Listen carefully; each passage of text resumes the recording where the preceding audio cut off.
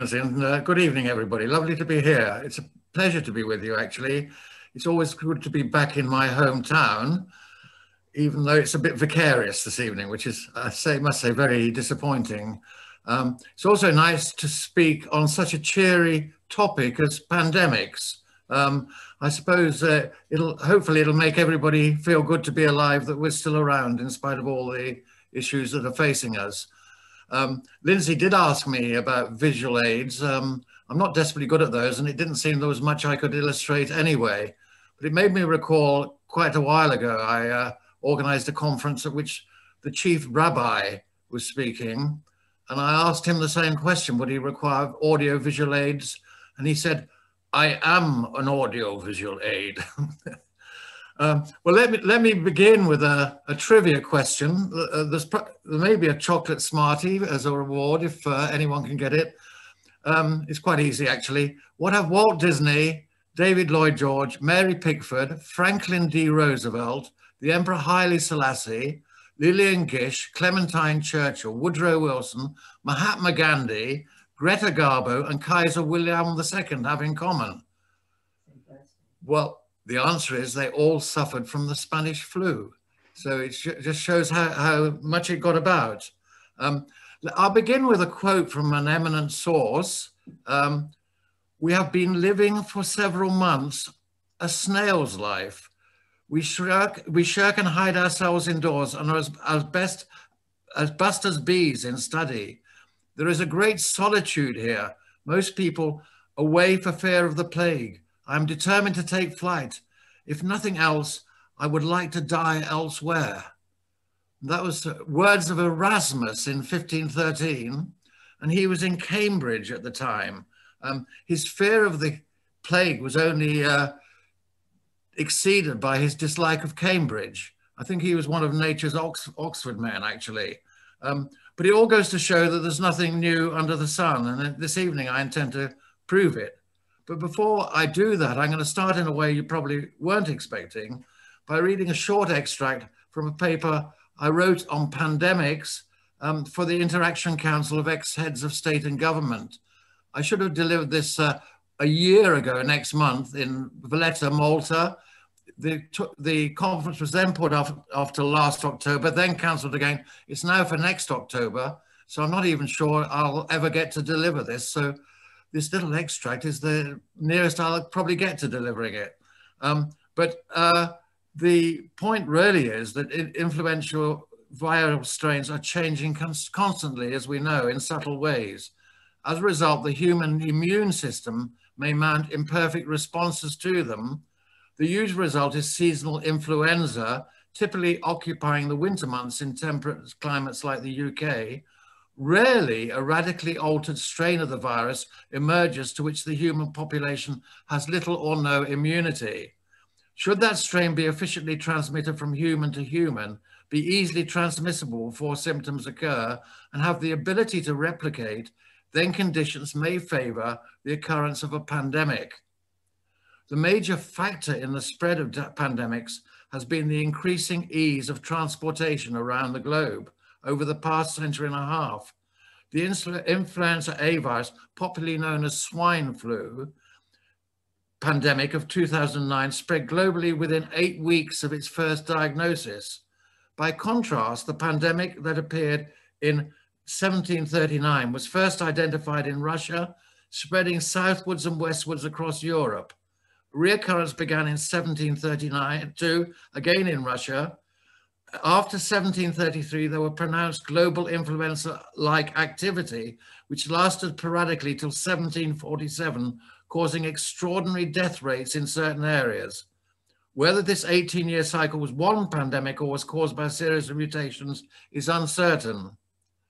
There have been 4 recorded influenza pandemics in the last 100 years or so, in 1918, 1957, 1968, and 2009. By far the worst of these was the outbreak of 1918, which resulted in more deaths worldwide than the Great War, the worst pandemic in recorded history. It represents one of the most feared worst-case scenarios. The 1918 outbreak was actually the first of 2 pandemics which occurred between 1918 and December 1920. involving the HINI influenza virus. It infected an estimated 500 million people worldwide, including remote Pacific islands and the Arctic, and killed an estimated 50 to 100 million people, 3 to 5% of the world's population. Most outbreaks disproportionately kill juvenile, elderly, or already weakened patients. By contrast, the 1918 pandemic predominantly killed previously healthy young adults. Modern research using viruses taken from the bodies of frozen victims has concluded that it killed through a cytokine storm. This is a potential fatal immune system reaction consisting of a positive feedback loop between cytokines and white blood cells, with highly elevated levels of cytokines causing an overreaction of the body's immune system. The strong immune reactions of young adults ravage the body, whereas the weaker immune systems of children and older adults resulted in fewer deaths among these groups. It is estimated that such an outbreak worldwide occurs on average once every 40 years, although hopefully not with the same devastating effect as Spanish flu. Such a future pandemic could arise in any location. Many of the historic pandemics seem to have originated in China or Southeast Asia.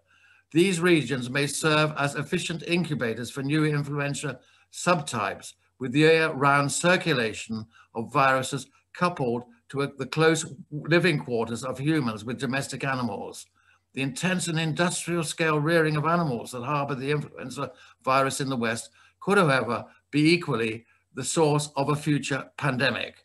Well, that's the end of the little bit of background, which I thought would be useful to have, because it's obviously something that happens every so often and that we're not over them yet. Significant pandemic events on the historical record have included waves of infection that have lasted for approximately 16 weeks, with the peak 2 weeks into each wave accounting for 50% of infection. Such a wave could cause people to be bedbound for 7 to 10 days. The interval between waves of infection has varied from weeks to months. Doubtless, Stratford suffered as much as everywhere else during the so-called Black Death, a term not used at the time, by the way. It first appeared in the 1750s. The first pandemic in Stratford, of which there is some level of record, occurred, I think Lindsay mentioned this already, in 1564.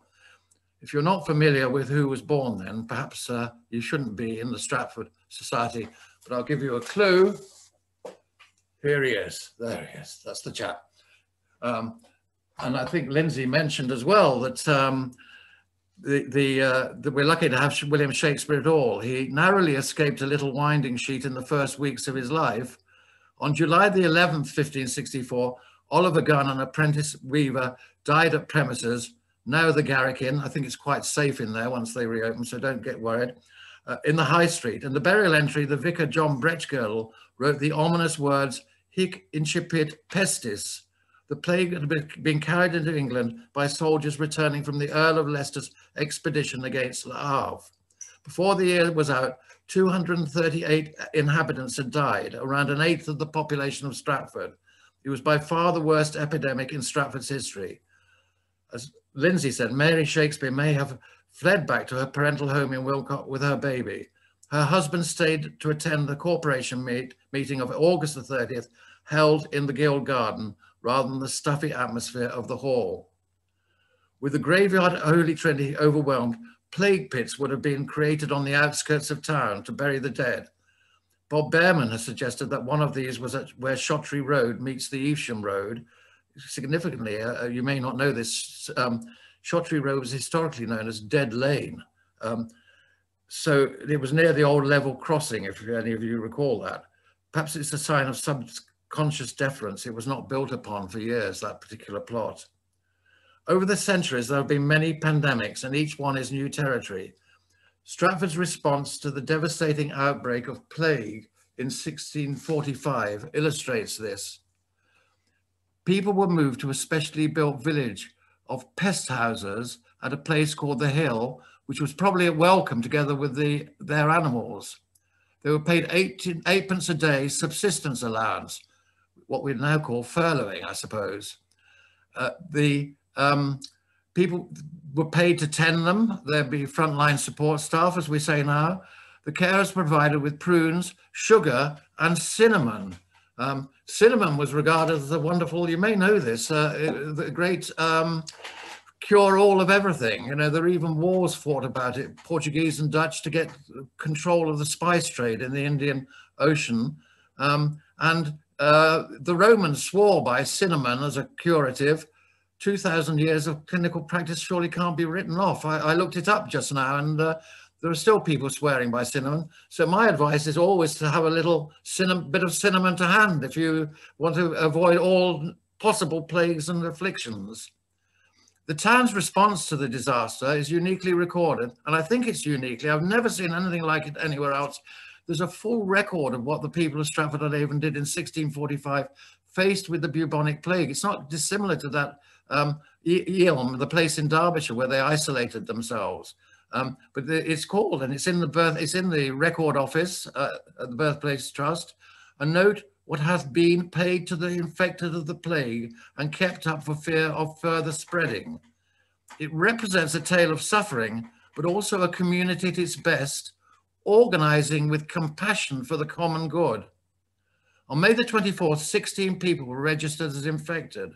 The first payments are 2 shillings to William Adams for drawing a corpse to grave, and 2 and 6pence for a man called Granham's for burying a corpse. This is John Granham's, who is listed as infected, presumably because he had been in contact with infected people. He was paid 5pence a day. His wife Mary and Richard Rogers, who were in charge of the isolation colony, were paid 8pence a day. A graveyard was established near the site, and the sufferers' livestock pastured in a nearby field. 6pence was paid to George Bridges for covering of graves and for works in the field, and 4pence to William Hornby for work in the field about pest houses. As the number of sufferers increased, the accommodation expanded. 5 men were paid 8pence each for helping to set up the pest houses. Digging a grave for a child cost a fee of 4pence, as against 6pence for an adult. During the first week of June, the Austin family was decimated. Making a grave for Austin's boy reads the first entry of the month. 6pence was paid for making a grave for Austin's wench, but this included the cost of sugar and candles. 1 shilling was expended for a sheet to wrap Austin's wife in. The final entry for the week repays Alexander Hornby the half-crown he paid Mary Gannams to bury one of Austin's children.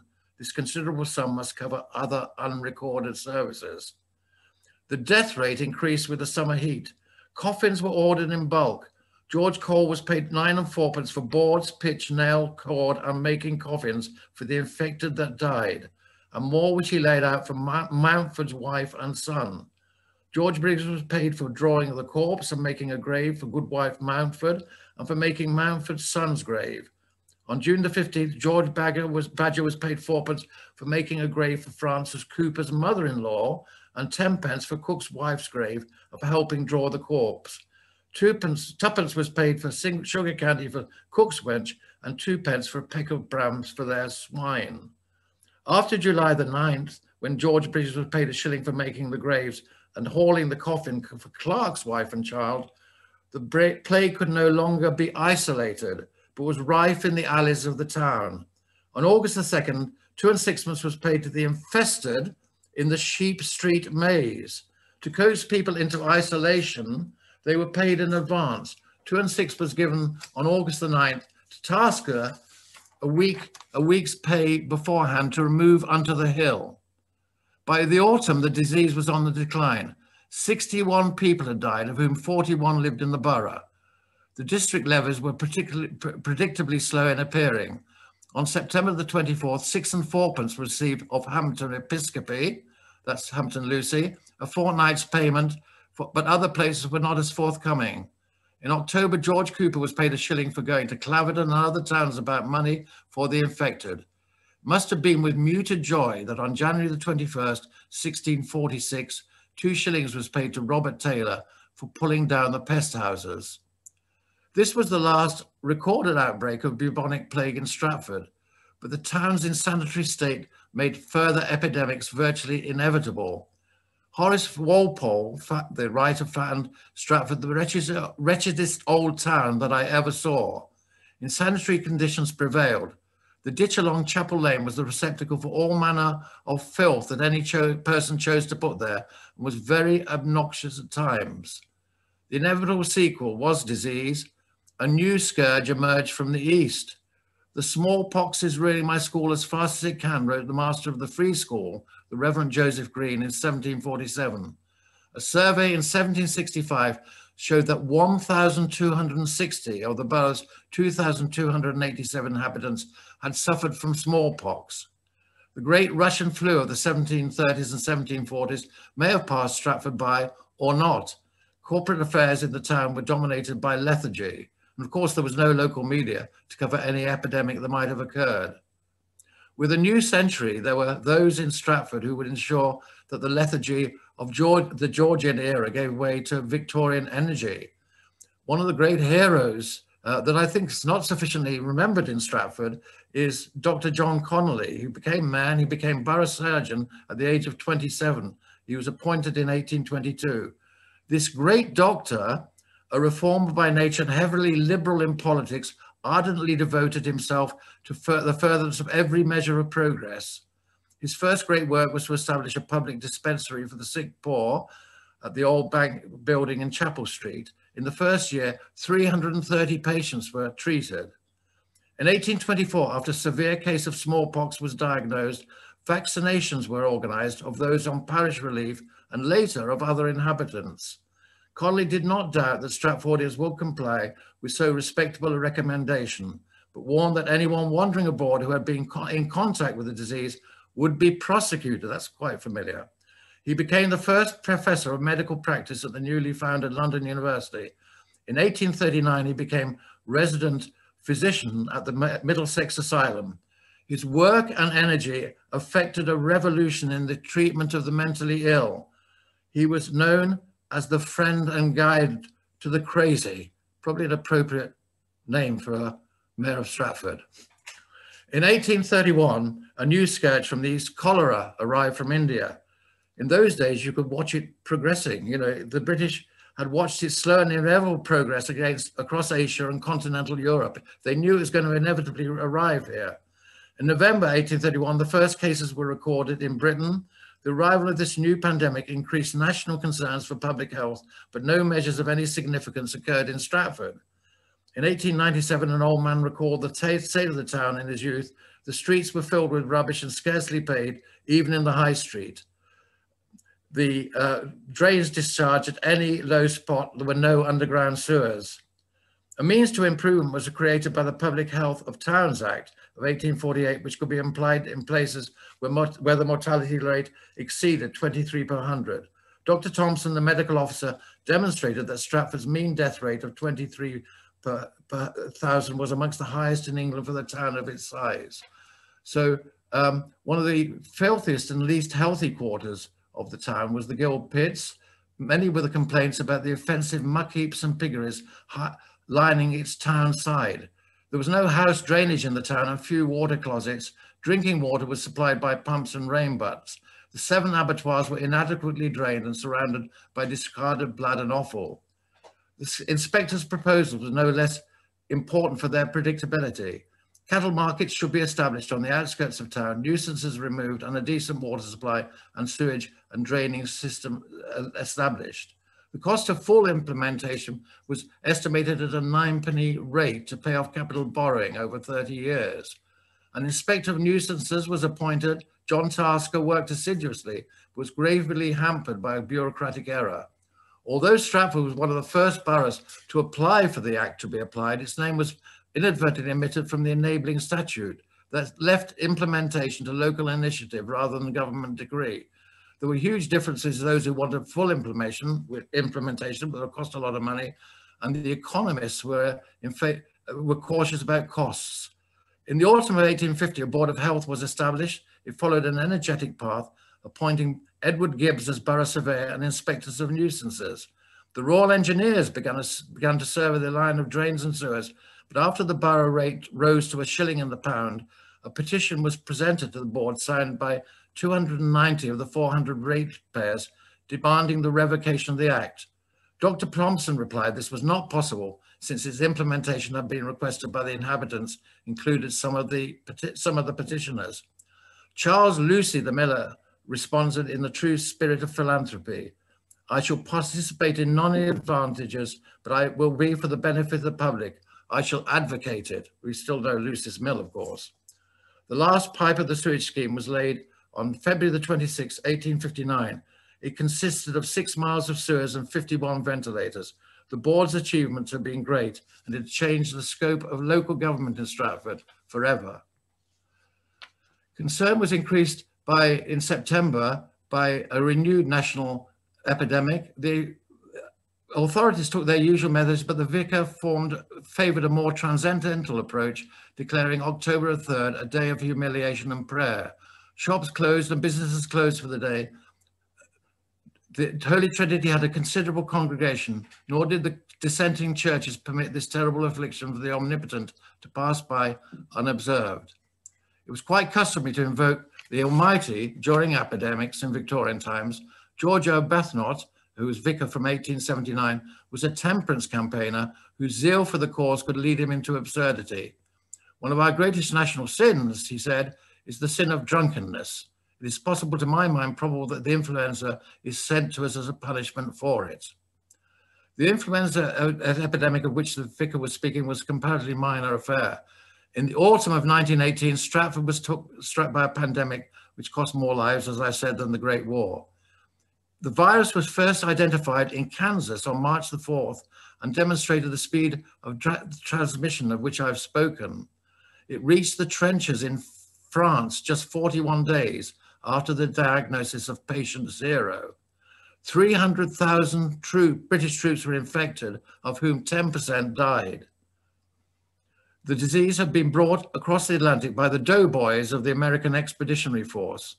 There were severe outbreaks on the troop ships.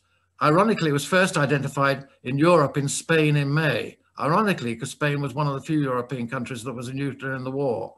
The impact was increased because one of the earliest sufferers was King Alfonso XIII.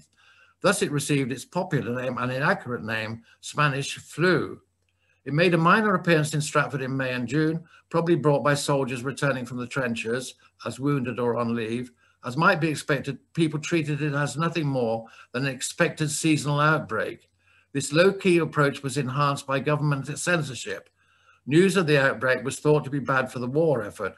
Sir Arthur Newshelm, a government health advisor, recommended that no action be taken. He wanted life to go on as normal. One of the few to realise the seriousness of the pandemic from the outset was the Medical Officer of Health of Manchester, Dr. James Niven. A fellow of Queen's College, Cambridge, he began examining the statistics of the pandemic. It had been assumed, as always, that it would carry off the elderly and infirm, but he realised that children were dying and young people, and he took immediate action, closing schools and places of entertainment. He organised the distribution of 35,000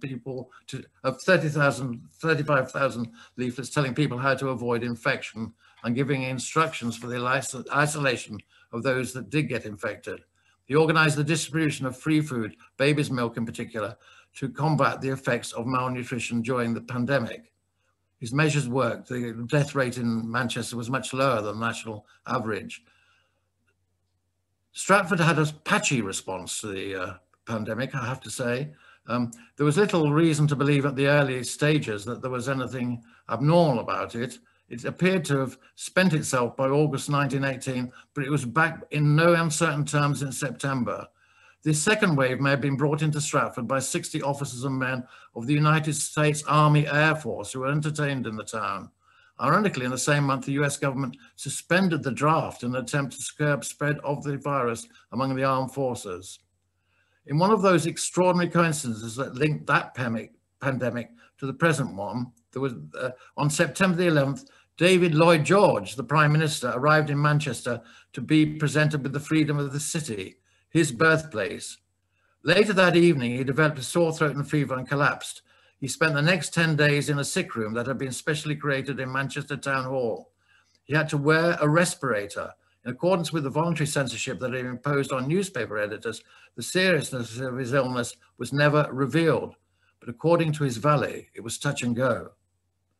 Part of the horror Spanish flu, as I've said, was it struck younger people more severely than the old. 45% of the victims were under 36. The cramped and insanitary conditions of wartime camps, trenches, and barracks must have contributed. The prolonged wartime shortages ensured that people's ability to cope with the infection were much reduced. Winter was coming on and was a deficiency of fuel and warm clothing. Spirits were much in demand, this is in Stratford, to allay the effects of the disease, but such was their scarcity that doctors had to issue vouchers to licensed victuallers requesting them to supply small quantities to applicants. The Reverend Arbuthnot must have been turning in his grave, but his shade must have been appeased if he had learnt that the majority of the prescriptions could not be honoured, not because of the willingness or fear of breaking the law, but because the purveyors had no stocks in hand. The Herald blamed the food department for not releasing the large stocks reportedly held in bond. Stratford's medical officer of health could do little but publish the obvious advice. If every person who is suffering from influenza or catarrh recognizes that he is a likely source of infection to others, then some of the persons infected by him may die as a result of this infection, and took all possible precautions, the present disability and mortality from catarrh epidemics could be materially reduced.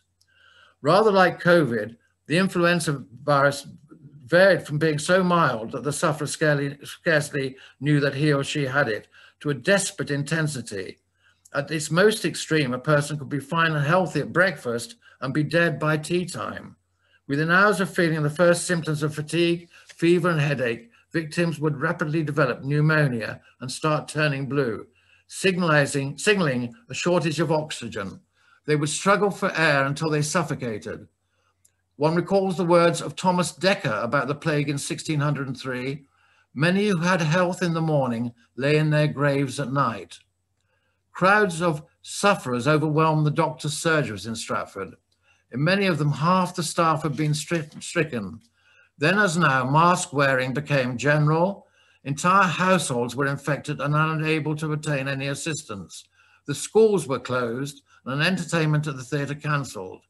In the last week of October, funerals reached record levels. At the workhouse, 9 deaths occurred in a month. At the worst extreme, 2 or 3 members of the same family were struck down. Each death was a little tragedy beyond mere numbers. The Meadows family in Arden Street lost 2 of their children. Corporal James Harrington of the Hampshire Regiment had been billeted with the family when his regiment was stationed at Stratford in 1915. He had walked out with Rose Edith, one of the daughters of the house. The Stratfordians were horrified to hear that the regiment had suffered a disaster at Gallipoli. Only 150 survived from a muster of 1,050. Jack Harrington was one of those who attended a memorial service in Holy Trinity for those who had fallen. It was probably at this time that he pledged his troth with his sweetheart, Rose Edith. The marriage was arranged for his demob, but with the domestic tragedy in the bride's family, it was postponed. A sad aspect of the pandemic was that some of those who had endured up to 4 years of hardship, deprivation, and conflict in the trenches returned home only to succumb to the virus. One such was Norman Kinman. Maybe I could see Alec there, probably will remember the Kinman's fishmongers, where the old underneath the old corn exchange, right opposite the town hall. He was a member of that family. He had been the finest of the generation of Stratford sportsmen before turning professional with the Australian Rugby League club, Balmain Tigers, returning shortly before the war broke out. He had been a bombardier with the territorial unit of the 1st Warwickshire Battery of the Royal Horse Artillery and was called up on August the 4th, 1914, that's the first day. He fought in some of the severest actions over the next 4 years, receiving the Military Medal and Bar, the most decorated Stratfordian of the Great War. On April the 28th, 1916, while on a month's home leave, he married a Stratford girl, Kitty Adams. He became something of a legend in Stratford. Although many times in the thick of the fighting, it was said of him, with the battery, he enjoyed remarkable immunity from the Hun shell and shrapnel. But on November the 30th, 1917, he was digging out some men who had been buried by a shell blast when the Germans sent over some gas canisters. Next thing he knew, he woke up in hospital in Rouen. By January, he was back in Stratford. He and Kitty set up house at 77 Clopton Road. He must have made some recovery from his injuries, for in that month, Kitty became pregnant. In February, he received his discharge and found a position as a commercial clerk at Flowers Brewery. Sadly, both husband and wife were prostrated by the disease. Kitty gave birth to a son on October the 27th, but died the next day. Norman fought hard against the malady, but his constitution had been severely undermined by his privations and the shock of his bereavement. Kiss's sister brought up the baby. A month after the death of Norman Kinman, the Herald recorded the death of Gunner William Turvey of 41 Ely Street at the age of 23, a victim of the virus after serving right through the war without a scratch. He had volunteered in 1914 and been through the heavy fighting at Mons, Loos and Ypres. When Stratford's War Memorial was unveiled on February the 17th, 1922, the name of Norman Kinman was inscribed amongst the fallen, despite the fact he had survived the war, obtained a job and started a family. It was clearly considered locally that whatever the official thinking, it was the war that had done for him and untold numbers of his colleagues. Schools returned at the start of the Lent term on January the 9th, 1919. Overall, then as now, the response, as I've said, to the crisis was patchy. The medical officer of health's advice was largely ignored and a great deal of social mixing occurred. The mop occurred, that's an amazing thought, isn't it, on October the 12th, 1918. We didn't get it last year, at the height of the flu crisis. A large crowd greeted the arrival of a tank that was parked in Bridge Street as a symbol of Stratford's contribution to the war effort.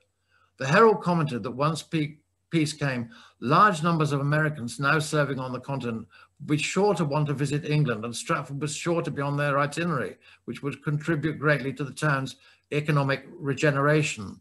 You will remember that it was the Americans that had brought it over in the first place. On 23rd of December 1918, the actor-manager Sir Frank Benson was in Stratford to discuss plans for the festival the following April. He faced huge difficulties. Many of his company had not been demobbed and some would never return. The flu must have had some effect, although it was never mentioned. As late as March, Benson was unsure what play he was going to present in the festival. In the event, he put on the ones most suited to his sparse army of available talents. Large social gatherings took place during the flu epidemic. A sumptuous dinner was held at the Shakespeare for returning prisoners of war. A well-attended formal luncheon was held to celebrate the signing of the peace treaty in June 1918. There's a picture of it. You probably can't see it, but it was very well, absolutely packed out, and there was no social distancing whatsoever in the midst of it. There were strong moves to get sporting fixtures back on the agenda. The golf club was first back, but since fewer of its members had fought in the war than those of other sporting clubs, this was hardly surprising. The first round of the Stratford Football Club was played on Easter Monday, in other words, several months after the normal start of the football season. The first rugby match took place 2 days later. As I've said, social distancing was not a feature of Stratford streets during the pandemic. By March 1919, again, this is the height of the epidemic, complaints were rising that the streets were filled with, quote, youngsters who seem more disposed to obstruct our pavements and indulge in horseplay than do any work that will help the general well-being. It was a lot easier to honor dead heroes than live ones, I conclude. The return of the heroes brought another scourge from afar. In May 1919, the County Council advertised free treatment for all persons who are suffering from diseases such as syphilis or gonorrhea at special treatment centres. Strict privacy would be observed and no medical card was necessary. The affliction was clearly a speciality for practitioners of quack medicine, for it was pointed out that the Venereal Diseases Act of 1917 made it illegal for anyone other than a duly qualified medical practitioner for reward, either direct or indirect, to treat any person for venereal disease or prescribe any remedy or give any advice in connection with the treatment thereof. It is curious that such a huge pandemic appears to have made comparatively little impact, particularly when it was so much more severe than the current crisis we're facing now, where you can't switch on the news without it being fully occupied by COVID. And that applies both locally and globally. From November last up to the present, wrote the Herald on March the 21st, 1919, again at the height of the crisis, we have experienced continuous rain, and the winter has proved one one of snowstorms, floods, and somber skies. No mention, you'll notice, of the flu. Part of the explanation lies in the fact that in a time of war, the government discouraged the publication of news that could affect the national morale. In 1918, the war was by no means won, and indeed it could still have been lost. The national mood was also such as expressed by phrases such as stiff upper lip and we can take it. At a time when thousands had perished in the war, people had assumed a stoical attitude towards death. In the prevailing mood, no one would have wanted the restraints imposed by the war to continue. So where did we go from here? Certain it is that this is not the last of the pandemics. We could do worse, as I conclude, than ponder the simple advice of Dr. James Niven. So far as one can judge at present in checking further outbreaks, it will be necessary to rely chiefly on general preventative measures. That sounds pretty familiar. So what do you think? Can we draw any lessons from our forebears? Someone who I spoke to recently who works at the BBC told me that they'd been told to put a cheery gloss on things. That sounds rather not unlike the attitude in 1918 when they didn't want to reduce morale. We actually have the highest death rate per million in the world, and our much lauded vaccination system is all right on the first dose, but we're below everywhere in Europe on the second dose. Are we going through the same thing, quite understandably, of an attempt to boost us? Well, that's my little view of the pandemic, or the various pandemics that have taken place in Stratford. And maybe I can't guarantee to answer all questions or anything like that, but I'd like to hear your views on whether we can learn anything from the past and what we can take into the future. Thank you. It's been a pleasure to be here. Right.